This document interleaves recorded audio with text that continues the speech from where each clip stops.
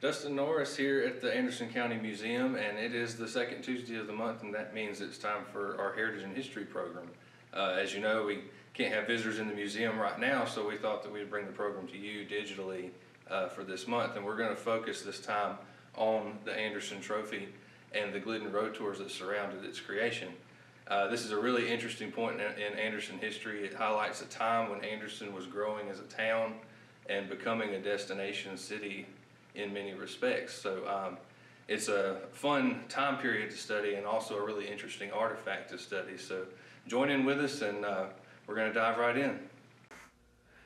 In the early days of the automobile, there were a lot of challenges that faced motorists, and roads were one of them. The infrastructure was just not there for automobiles, which were significantly heavier than wagons at the time. Two of the main ingredients in South Carolina for roads were clay and sand, and a lot of times these would be combined together with sand as the stabilizer and clay as the binding agent to make sort of a compacted, harder road. But these pictures you see here, no matter what would happen, the weight of the automobile and even wagon tracks would break this up, cause puddles and ruts, and roads were just not able to support the growing amount of traffic from automobiles. The other issue was that automobiles were still evolving in terms of their applicability. This picture here that you see is sort of a famous one in Anderson history. It was used a lot by Fred Whitten, who was sort of an unofficial official Anderson historian. This one is Dr. Ashmore, who's working on his vehicle while he's being passed on either side by horses. The running joke, was that automobiles just would break down. You'd see them sitting on the side of the road and people struggling to get them started, and then somebody would pass on a horse and say something like, get a horse. Why would you even bother with something that's not ready yet?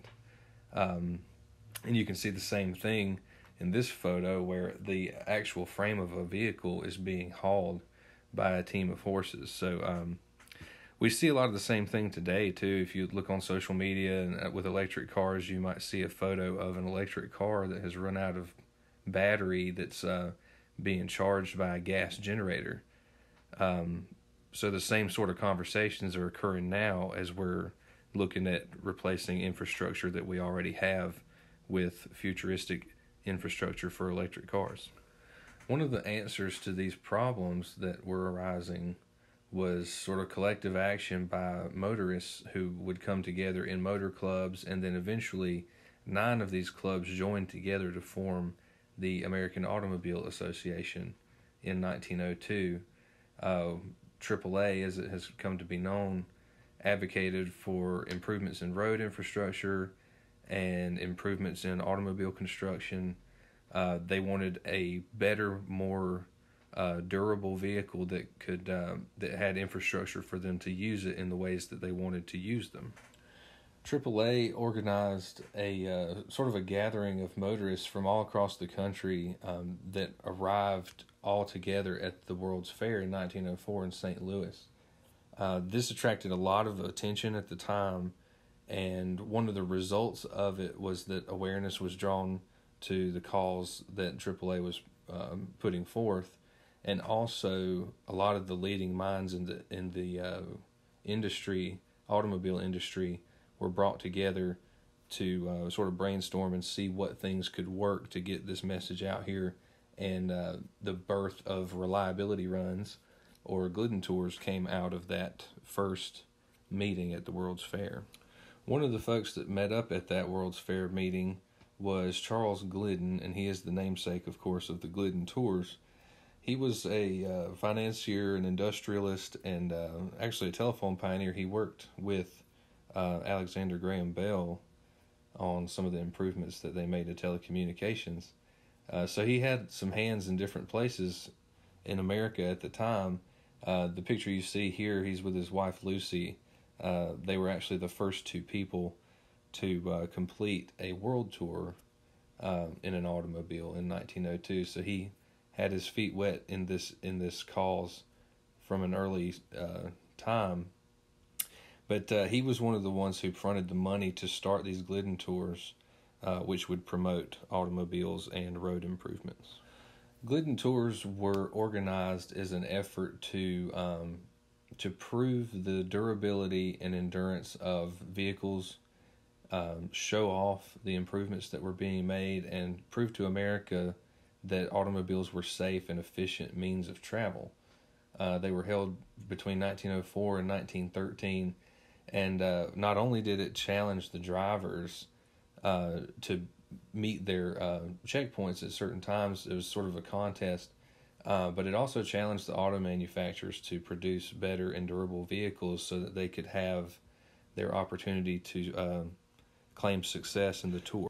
Anderson featured in the, at least first in the 1911 Glidden Tour, and you're looking here at a map of that route. It took about 1,454 miles from New York City to Jacksonville, Florida. This was a long and grueling journey, and a lot of the pictures that we'll see feature the challenges that the drivers faced. You'll see the note here that 64 cars competed and 14 ended with perfect scores. By this point, the scores were arrived at based on reaching checkpoints under the time constraints. So that's how they were deriving who was leading in the scoreboard. If you were to take off today from New York to Florida in a car, it would take hours and hours and hours. But back then, the conditions that these drivers were facing made this trip take a significantly longer time. A couple of the challenges that they faced, one, the picture that we're looking at here, the car had apparently broke down and is being pushed along by some of the other drivers. The drivers would often team together and try to help each other get through the course. This next picture, you'll see that road conditions were obviously still a major challenge.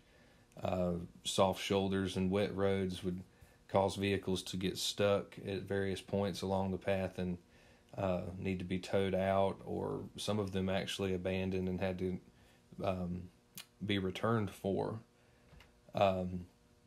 Weather was also a concern. A lot of the roads led into creeks and rivers that had to be crossed, and there were places that they could be crossed by vehicles, like this car right here you can see is doing.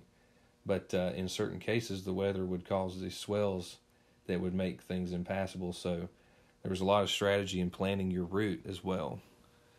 Anderson being included on the route was really a major thing. And the people of Anderson wanted to make it an event. You know, when the cars came in, they wanted to welcome them and make this a major community event. The picture that we see here is a parade that was advertising for the Glidden Tour arrival back in 1911, where floats and banners had been made. The Anderson is my town slogan arose during this time as well. And people may remember, of course, the large sign, that the Anderson is my town sign above downtown, that became sort of a feature of the town for many years to come. But that arose during this time, and you can see here a famous picture of Sheriff Burris King, who was also known as Big King, wearing the straw hats, the sort of sombrero style hats that they designed with that Anderson is my town slogan that people were going to wear to welcome the drivers. As kind of a side note, Big King was billed at the time as being the largest sheriff in the nation. You can see there he's a pretty large fella. He reportedly weighed in at about 426 pounds. This is a very famous photo of the Glidden Tour participants after arriving in Anderson, lined up around the courthouse square. You can see featured in the upper left is the Confederate monument, and all around it you can see the sort of tropical style plants that had been installed by the Civic Association over the past 5 to 6 years. That was headed up by Pearl Fant and several other major figures in Anderson history. They wanted to beautify Anderson, make this place a destination, and some of these more exotic looking plants they thought aided in that goal. But you can see the sheer number of cars that had made it. This was a huge celebration, and Anderson wanted to do even more to make this part of this leg of the journey, I guess, one of the featured legs. The best way to draw attention to Anderson as a focal point of the journey was to set up the Anderson, South Carolina Perpetual Automobile Touring Trophy that we refer to lovingly as the Anderson Trophy. Now, Glidden himself had a trophy that he awarded to the winning team, but the Anderson Trophy was meant to be awarded to the person with the best time, like the individual with the best time upon arrival to Anderson. This was a $1,200 prize at the time, and it takes the form of a very large punch bowl with a ladle that you can see at the bottom of the picture. It was created by J.E. Caldwell and Company Jewelers in Philadelphia. So this is a silver punch bowl shape. You can see a lot of the very intricate design work that went into making this a beautiful award, something that was very sought after and that changed hands over the next couple of years of the Glidden Tour series. There's quite a variety of design elements that are included in the trophy. You can see a number of different natural features, like different leaves and plants that are included. Also around the rim and at different parts of the trophy are some tires and wheels that are incorporated into the design for obvious reasons. You see the palmetto tree down at the bottom. Also, the ladle includes the AAA logo. In this zoomed-in picture, you can see it says County Courthouse Anderson, and it features a very accurate depiction of the courthouse at the time of the road tour. This is also a really interesting picture to people because it includes features of the courthouse that were original before the remodeling that occurred in the 1930s and 40s, which removed mainly what people refer to as the turret on the left-hand corner that you see featured prominently. Now the shape of the courthouse is more of a bookended shape that does not include that turret, but that's something that's really interesting to visitors when they come here to see it. The last of the Glidden Road Tours was completed in 1913, and at that time the trophy found its way to the AAA headquarters in Florida. Today, the Anderson County Museum and AAA split time as host sites so that the trophy can travel and be seen by a multitude of people. When it's here, we're very proud to include this as part of our Roots of History exhibit that focuses on transportation more broadly in the history of Anderson County and how it influenced growth in commerce and trade and tourism and the hospitality industry and the various widespread effects that improvements in transportation have had in Anderson history. Well, thank you everybody for watching and giving us so much of your time. We appreciate the engagement and encourage you to keep following our social media pages and checking in on our website for more museum updates and videos and content that's going to be coming to you digitally. We will be bringing you more heritage and history programs in the coming months, so just keep an eye on the museum page and stay tuned.